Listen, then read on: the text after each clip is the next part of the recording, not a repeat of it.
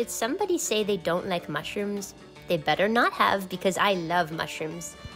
I will always defend mushrooms. Okay, so let's cut up some shallot and garlic. Set it aside while we prepare some shiitake and oyster mushrooms. Let the shallot and garlic caramelize for a few minutes, then add the mushrooms. While that cooks for a bit, we're gonna toast the rye bread. It is amazing. Top with some dairy-free cream cheese, the mushrooms, herbs, lemon, and salt. It is beautiful. That's really good.